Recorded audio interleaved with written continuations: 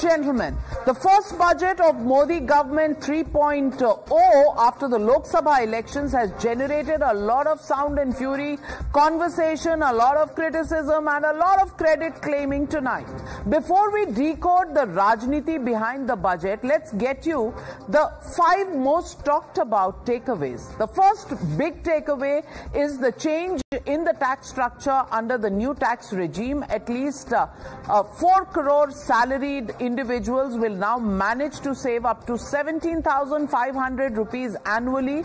The standard deduction has been increased by 50,000 rupees to 75,000 rupees, while many are of the view that this is possibly not enough because they'll always mange more. There are others who say that the middle class will benefit with other steps announced by the government. The second takeaway in the budget presented by Finance Minister Nirmala Sitharaman is the focus on job creation. The centre has blunted the opposition's unemployment plank by announcing 3 schemes under employment-linked roadmap that has been provided. Under this scheme, the professionals entering the workforce for the first time will be given 1 month's salary. This money will be provided as a provident fund contribution, and it will benefit almost 2 crore 10 lakh youngsters. The third takeaway is the internship opportunity that will be provided to 1 crore youth in 500 top firms over the next 5 years. The fourth takeaway is the big bonanza for alliance partners, both the TDP and the Janata Dal United. The states of Bihar and Andhra have got special focus in this budget, with the centre allocating over 15,000 crores for developing Andhra's new capital at Amravati and 26,000 odd crore rupees for road projects in Bihar. Also in Bihar will be bridges that will be built, flood relief projects for 11,500 crore and a power project worth 21,000 crores. But the fifth takeaway, massive allocations have also been made for pro-poor schemes. So all in all, Finance Minister Nirmala Sitharaman, in her 82-minute long speech, unveiled a comprehensive financial plan that sets the tone for a new era of inclusive growth, job creation and empowerment of the poorest of the poor. Here are excerpts from her 82-minute long budget speech this morning in the Lok Sabha.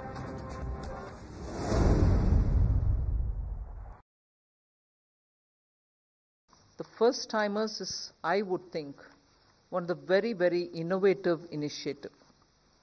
So what we are doing there is to be able to provide first timers 1 whole month's salary as subsidy. And this will be put into their account as direct benefit transfer, but possibly in tranches. And then the first timers will be put through that learning curve, and this will help them to acquire skills so that they become fully productive. It was introduced during the UPA government, and it was introduced in 2012. 2 years had passed, and since after that, when we came in, we tried keeping as a good governance principle, government being a continuum, the tax continued. Today we've announced that we will indeed remove it.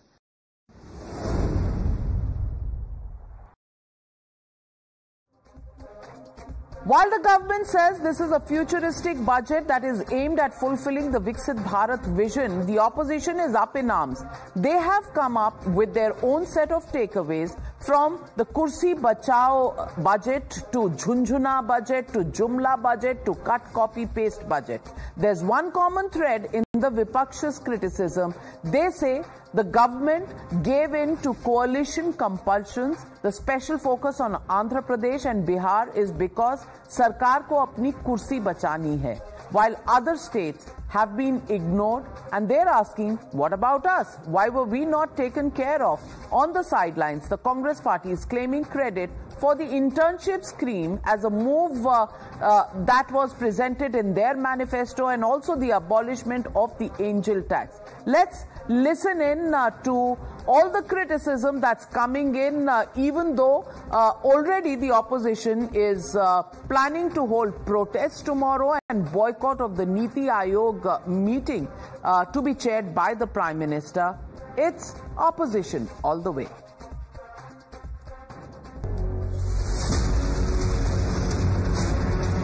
तो बहुत निराशजनक budget के अपना सिंहासन बचाने के लिए ये budget किया गया है. They have also taken some elements from our manifesto, particularly the apprentice scheme. This budget is totally directionless. I don't see any light.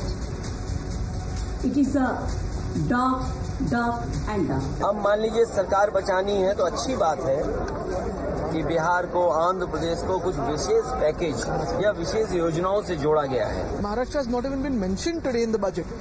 The BJP constantly insults Maharashtra and the BJP hates Maharashtra, and that is what we have been seeing in the past 10 years. Andhra और बिहार का नाम लेने से बिहार की हकीकत नहीं बदलेगी. बिहार से सिर्फ वोट चाहिए, बिहार को कुछ दीजिएगा नहीं.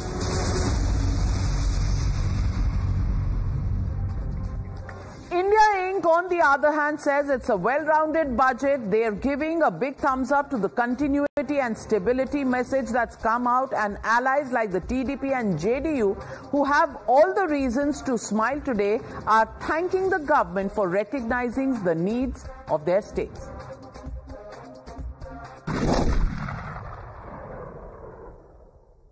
हम इसके लिए लगातार भूखते रहे और इन लोगों को भी हमने कहा, तो एक बात हो रहा था विशेष राज्य का दर्जा पहले से खत्म हो गया है. हम लोगों ने कह दिया कि विशेष राज्य का दर्जा दीजिए या विशेष अधिकार के लिए मदद दीजिए, यहाँ के लिए जो जरूरत है बिहार के लिए. अब उसी में उन लोगों ने कई चीजों का मदद करने का घोषणा कर दिया है. This has a very futuristic budget in the sense we are not just creating a foundation for the coming 6 to 8 months, but also the coming 5 to 10 years. And I would like to personally thank the central government for putting a special focus on the development of Andhra Pradesh also.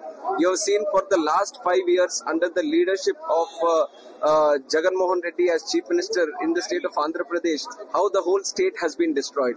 The idea of a capital in Amaravati has been destroyed.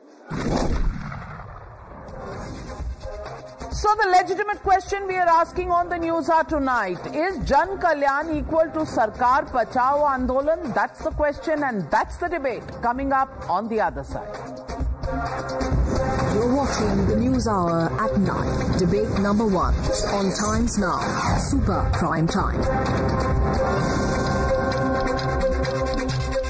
Joining the debate tonight, Rajiv Chandrasekhar, former MOS in the Methi Ministry. Also joining me this evening, Milind Deora, Member of Parliament, Rajya Sabha from the Shiv Sena Shinde Group. Also with me in the studios is Mr. Dagumalla Prasad Rao, the Member of Parliament from Chittoor, belonging to the Telugu Desam Party.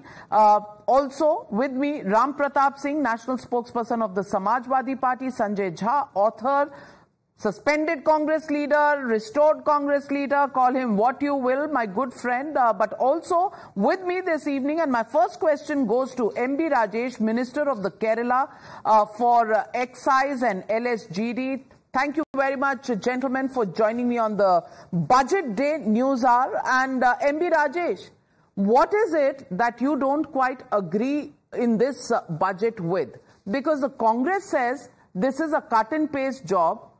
Things have been taken out of their manifesto, in which case they must have been good ideas, which is why they were in the manifesto. So today, I think the opposition should be extremely happy because your alliance partners of the Congress party and the brilliant ideas have now been implemented by Finance Minister. So where's the problem? Why is the opposition up in arms?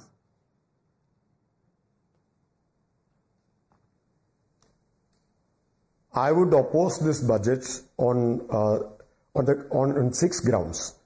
First of all, this budget was presented in the context of harsh economic realities of high levels of unemployment, alarming levels of economic inequalities, high food inflation, and slowing down of private investment. This budget has completely failed to address these harsh economic realities. Number two, the approach of this budget is extremely disappointing because it is contractionary. Instead, Honorable Finance Minister should have adopted an expansionary approach in the context of slowing down of economy, in the context of high levels of unemployment, etc., to stimulate our economic activity. But instead, she adopted a very reactionary, a very orthodox approach of contractionary policies. Number three, the drastic cuts in subsidies, drastic cut in food subsidy, fertilizer subsidy, and cut in allocation to MGNRAGS. All these shows the insensitivity of this government. This budget has failed to address the rural distress. Number four, the budget has the budget in the pretext of employment generation chosen to subsidize the corporate sector through the scheme of employment incentive scheme. So the budget is pro-corporate. And number five, this budget has given a raw deal to the states. Apart from two states, Andhra Pradesh and Bihar, because of political compulsions, they have given special packages. But states like Kerala and many other states have been completely neglected. The most shocking thing is that allocation for Finance Commission grants has been reduced in this budget again. Over the last 2 years, the reduction in Finance Commission grants amounts to rupees 40,000 crores. This is shocking. The government talks about cooperative federalism, and the government is acting in exact opposite. So this is why we are opposing the budget. Rajiv Chandrasekhar, they oppose the budget, which they would have done in any case, but he's listed the 5 grounds on which it has been opposed. Please respond. Look, Navika, the left have the same old playbook, like a stuck record. They've been saying this since 2014. India has, as they've kept complaining, become the fastest growing economy in the world. Most of what Mr. Rajesh says describes the coalition government between 2004 and 2009, in which his party supported the UPA and the Congress. How anybody today can call a budget which is spending 48 lakh crores contractionary. Of course, I have not learned economics from Karl Marx, and so therefore I will not get into issues like this rhetoric, like contractionary budget. This is a budget that is growing at 7%. India is the fastest growing GDP in the world. None of these facts seem to be relevant to the Marxists in Kerala.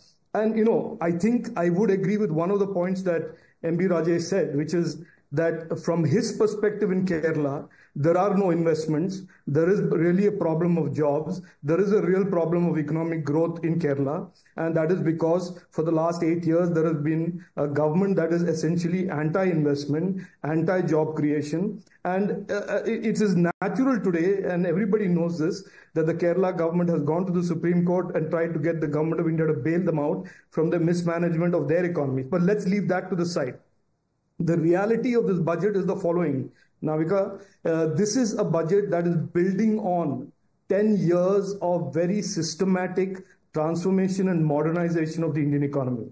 From the fragile 5 in 2014 to be built up now to an economy that is for the last 4 years the fastest growing economy in the world, that has got all kinds of factories and investments and physical infrastructure being built all around the country, creating jobs both in the formal and informal sector at a record pace, record FDI. And in the face of all this, including the EPFO data, if the left and their Congress allies want to keep talking like a stuck record about unemployment, I think they should look to their local economies and look at what they're doing. I say with absolutely no fear of contradiction, this is a remarkable first step in Modi 3.0. It consolidates what we have done in the last 10 years, what Prime Minister Modi ji did in the last 10 years, and sets a direction for clearly the next 5 years of very systematic growth towards becoming the third largest economy in the world.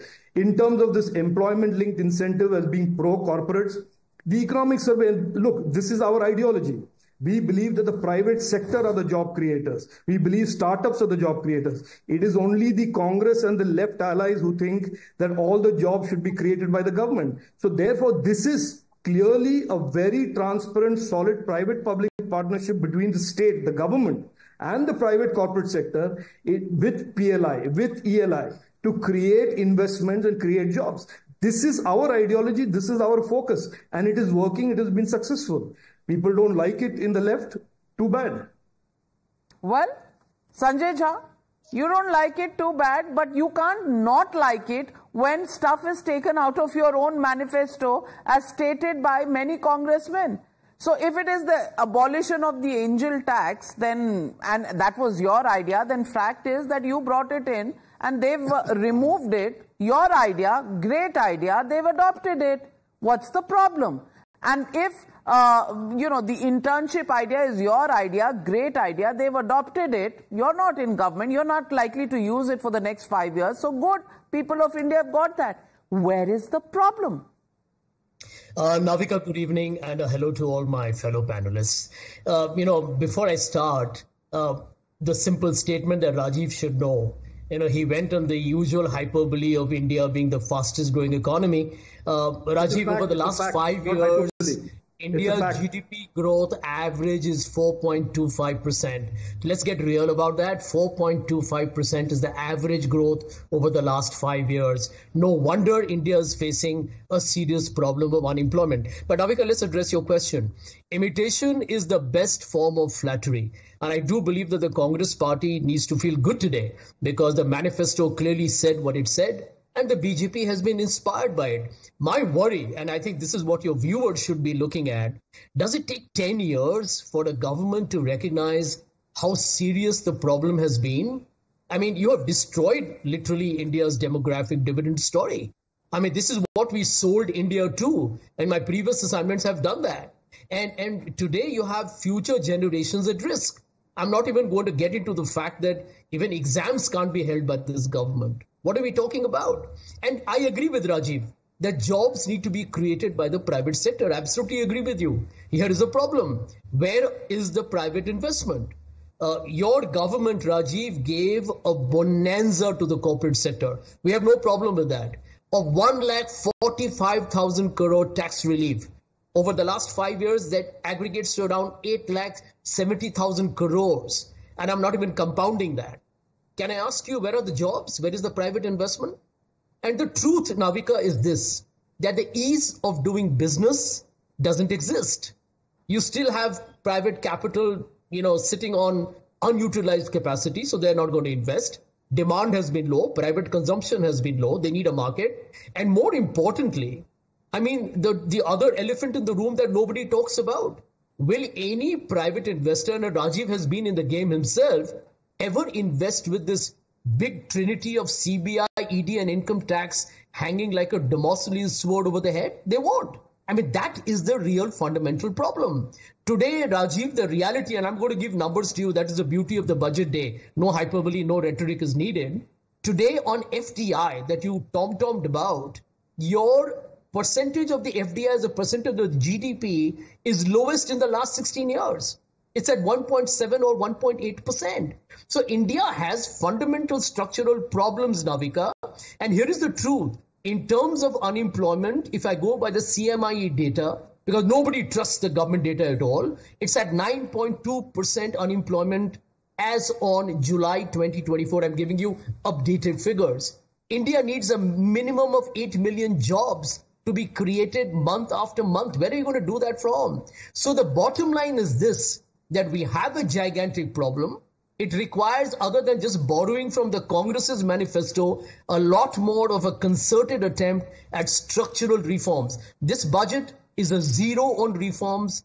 It makes no attempt to really make anybody in industry believe that they are looking at manufacturing. Make in India become a story. Make in India, manufacturing is a component of GDP today. Sanjay, you want to beat Finance Minister Nirmala Sitharaman and present an 83-minute reaction to the 82-minute budget. Be my guest, but I wrote her an open letter.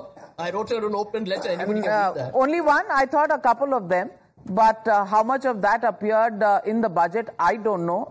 At least one idea of mine did appear, maybe 3 years later, but never mind that. But can I get Rajiv to, rebut Sanjay Jha before I get you in, Milind Deora, because I know you're standing by, but these are questions to the government. So I'll let Rajiv respond to that before I get you in. I have to respond with some amusement at this celebration by the Congress that somehow their ideas have been picked. Look, the angel tax idea that found its way into the Congress manifesto is a problem that they created during the UPA. And for the last 3 years, this has been an intensely debated issue amongst the startups, amongst government ministry, the MeitY ministry. And there has been obviously this issue of money laundering that was being looked at by the income tax department. So while Sanjay can celebrate that this is a great Newtonian idea that he gave to the country, this is really an old idea. And this just happened to be the right time for the angel tax to be withdrawn.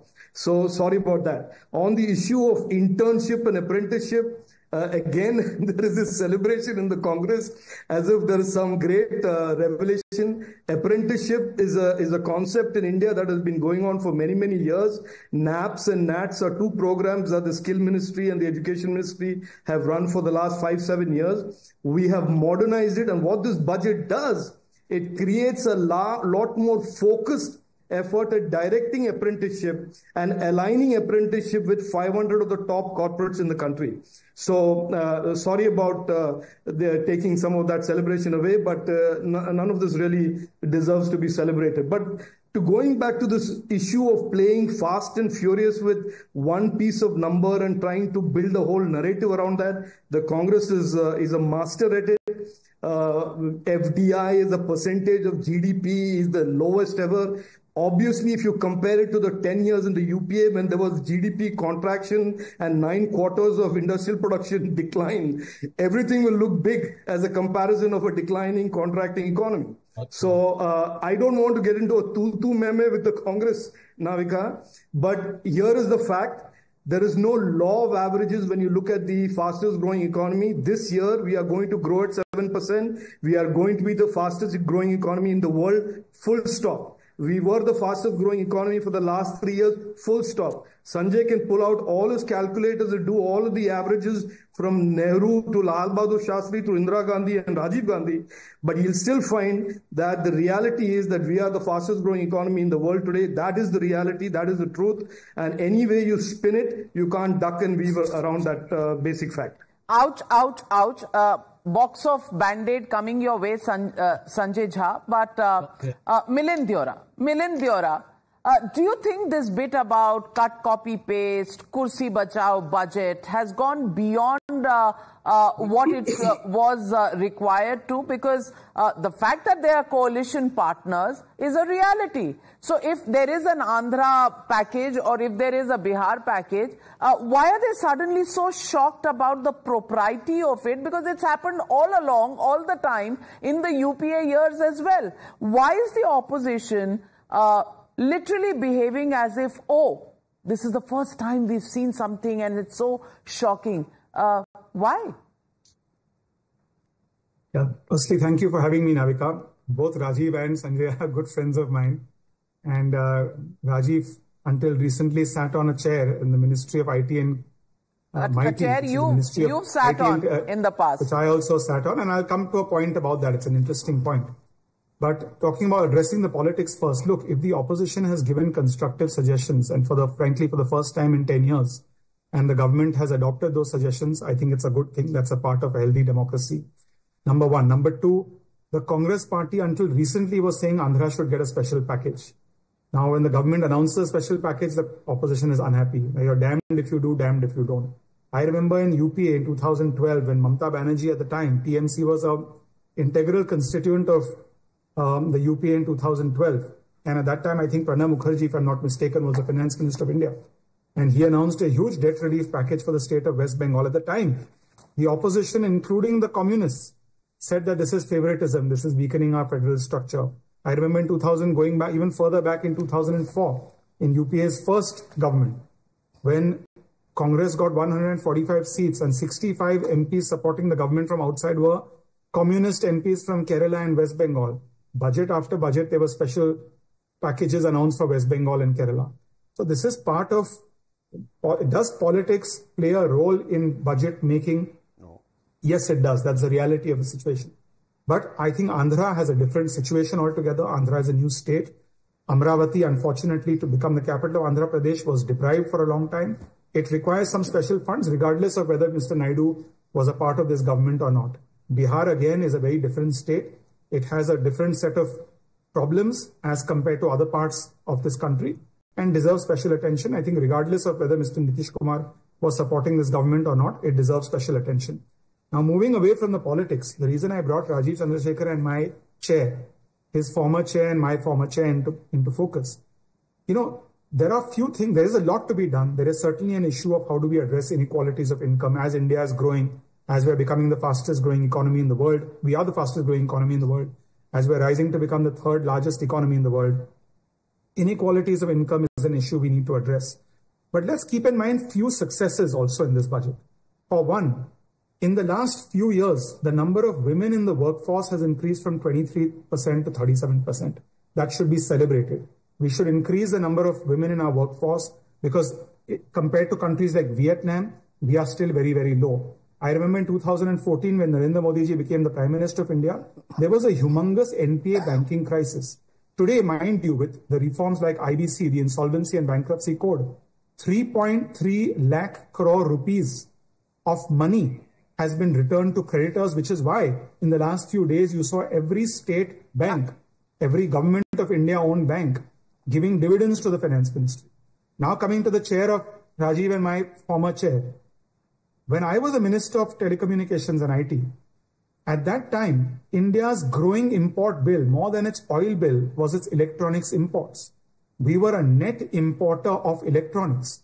I credit this government, I credit the public, the production-linked incentives that they've used to achieve this success. Rajiv, his ministry has done a commendable job.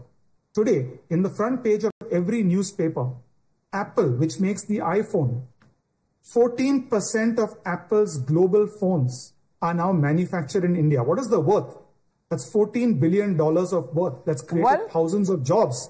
And India as India's electronics exports to the US grew from a $6 billion deficit today to a $9 billion surplus. Absolutely, so and the man who did that is joining us on the show tonight. And may I request the indulgence of this panel to just stay on with me. Back to my panel, and Mr. Ram Pratap Singh, just look at this government.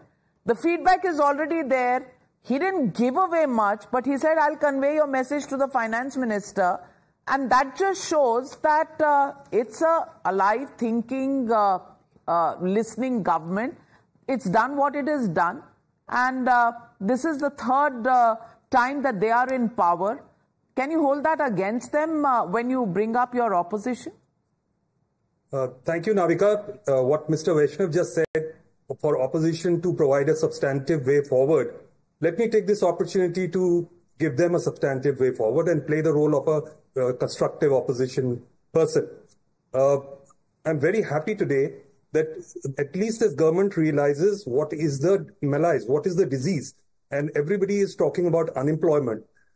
But instead of treating the disease, unfortunately, they are looking at treating the symptoms.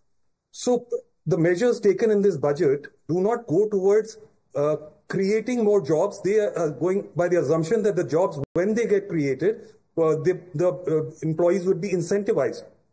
Now, let me give you a substantive way forward by giving you a short example. In the Indian economy, historically, 50% of the GDP comes from the organized sector, 50% comes from the unorganized sector, which is agriculture and MSME. The problem in the Indian economy is that post-GST, post-demonetization, the MSME sector, which creates 94% of the jobs, has been suffering. Agriculture growth rate is restricted to 1.4%. So the GDP is growing up because of the organized sector, and the jobs that should be created are not getting created because the MSME sector is the major sector. Now, the way forward is to look at how to energize the MSME sector in the country, and we would have solved the problems of the jobs. Not the second point. He also said that you have to figure out, is there anything wrong on the policy front in this budget? Yes, I would like to point out just one thing. Globally, economists think about fiscal deficit, and in this case, it is slightly more than 3.5%. But what is our social spending in this budget? Or what I call social spending is actually political spending. Prime Minister Garib Kisan Yojana, Prime Minister Garib Kalyan Yojana, that is 10% of our budget. Now, that is completely unproductive spending, because these are doles being given out and the money being exhausted. If that same amount of money is invested into rural infrastructure, into agricultural infrastructure, into MSME infrastructure, I think we could go a long way forward.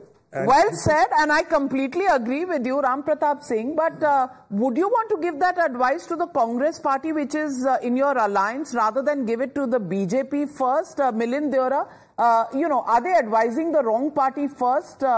Shouldn't they advise the Congress party first? So I would like to give them the advice as an opposition member. But then, obviously, then it's not an ideological alliance that you have, because your fundamentals seem to be right, but their fundamentals seem to be by the votes. Khatakat variety. Milind Deora. Yeah, Navika, let me try to elevate the discussion beyond politics and this to politics. Look, India has had a unique position today.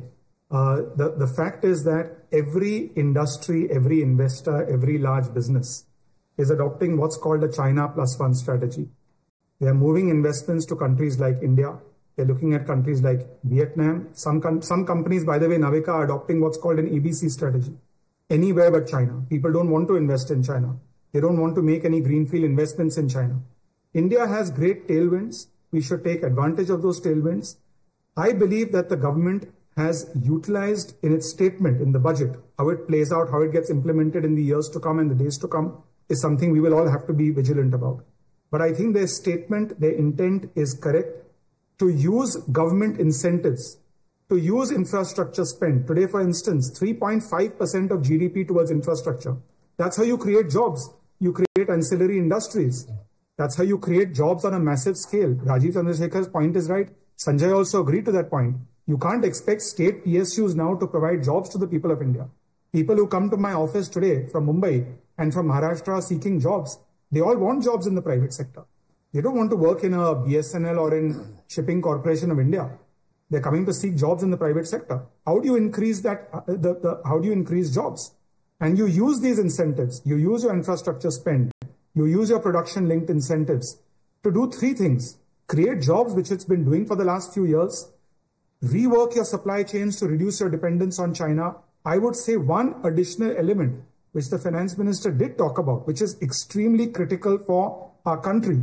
It's strategically important, is to use those incentives to also green our economy. Today, I'll give you one small statistic. A country like Sweden started greening the economy 30 years ago. In 3 decades, they've reduced carbon emissions by 80%. People thought you reduce carbon emissions by 80%, it's going to lead to joblessness, unemployment. They've grown the economy twofold, increased green jobs. America did the same thing. America today, this number of green jobs as compared to jobs in the fossil fuel industry are, I think, 4x. So greening our economy is also another element that can be used and added to the PLI incentives. While you're creating, you're solving the unemployment problem, you're solving the you're reducing your dependency on Chinese supply chains. You can also utilize that to green the economy. For instance, in the IT sector now, there is a artificial intelligence boom. There is a GPU boom. using the 10,000 crores allocated to the India AI mission, using it to say that only Indian data centers will be used. Only green data centers will be used. Let's not forget, today data centers world over consume 5% of the world's electricity. So all these are things we have to think of. These are all of strategic importance. Absolutely. Out of the box thinking is the way to go forward. Sanjay, I'm coming to you, but let me get in Mr. Prasada Rao, Member of Parliament in the Lok Sabha from the TDP. And Mr. Prasada Rao, the question here is, the intent is there. The states have been looked after, and that is the political reality of today. Budgets are not made in thin air. They are made in the real world where politics first, economics happens second. It's only when governments are formed that budgets are presented. So why is the opposition grudging both Bihar as well as Andhra Pradesh what they've got in this budget? Yeah, good evening everyone. See, everybody says there is a special treatment for Bihar and Andhra Pradesh, which is not correct. See, Andhra Pradesh, whatever is allotted is as per the commitment given in the States Reorganization Act. So, from that day onwards, whatever is coming, as if they are implementing the commitments in the Act. So, leaving that aside, and everybody says special treatment, this is as per the Act only. And then, any road development and all that, it is a natural central schemes that every state gets in this country. Likewise, AP also got. So, nothing to think about that special treatment just because we are in NDA. So, that is one thing. And coming to the budget, I think I view this as one of the best budgets that have been presented by anybody, or by all means from Honorable FM also. See, they are concentrating on the major pillars of this society, that is poor, farmer, youth and women. So every time, these things are, we are used to, question why this is not concentrated. Now we are concentrating on that. Well, exactly. That's what the economy needs. That's what is being done. But Sanjay Jha is not happy. You won't be happy till you are in government, Sanjay Jha. So first come to terms with that. And then next 5 years, a lot of stuff from your manifesto may get taken away because you don't have an opportunity to implement it anyway. Why are you so worried? Well, Navika, let's bite the bullet here. The political reality is that this government has responded because it is now in actually facing a fractured mandate. It's running a coalition government.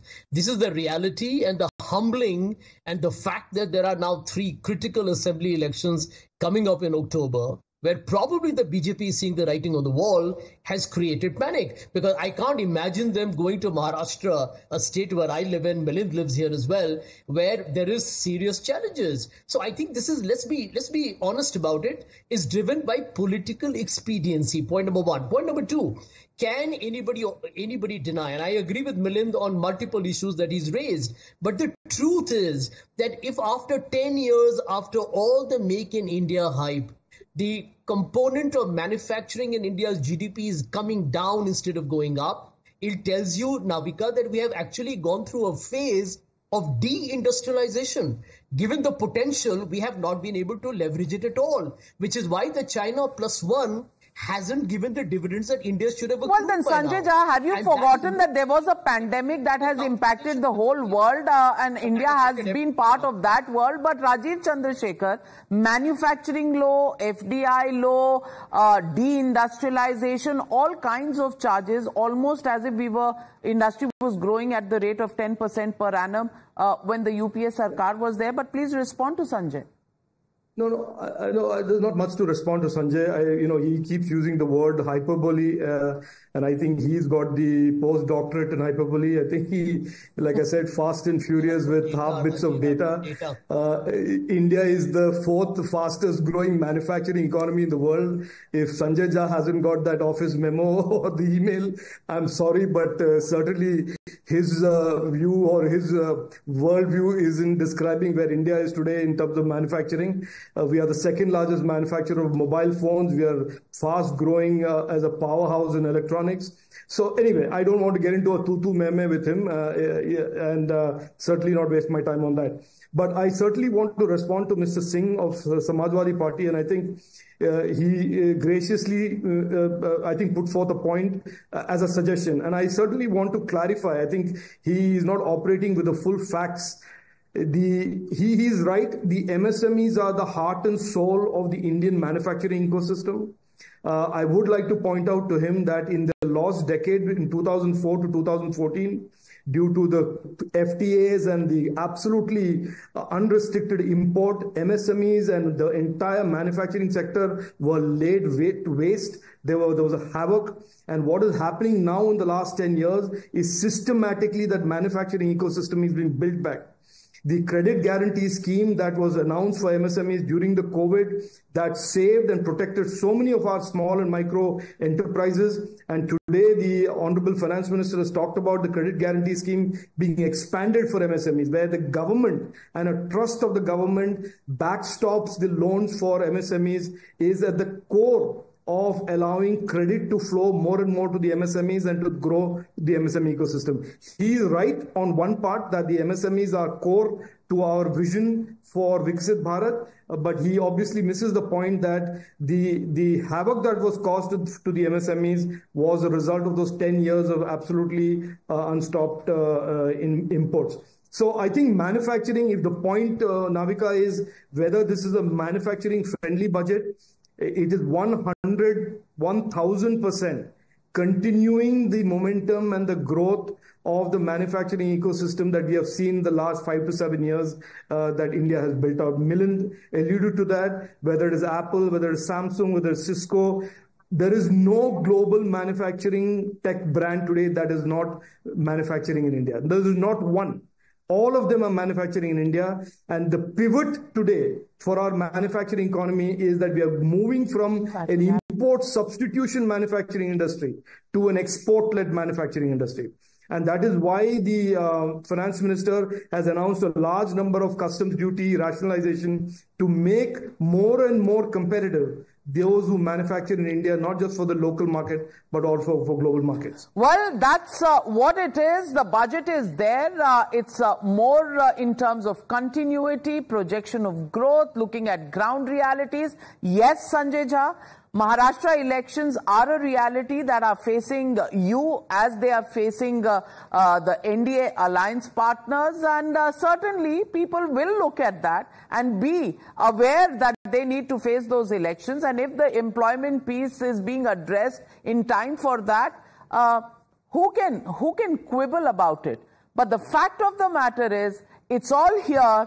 This is a government that has rolled out, that has given some sops to the middle class, and that is listening to the feedback that's coming through social media on the middle class, which is not reacting very well to the long-term capital gains tax and the removal of indexing, which clearly pinches their pocket.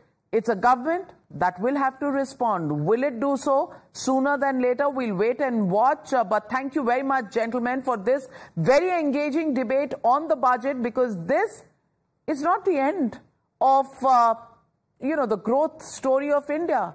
It is the beginning, step one in Modi 3.0. How many miles will we go before we sleep? Well, that's work in progress. Thank you very much, gentlemen.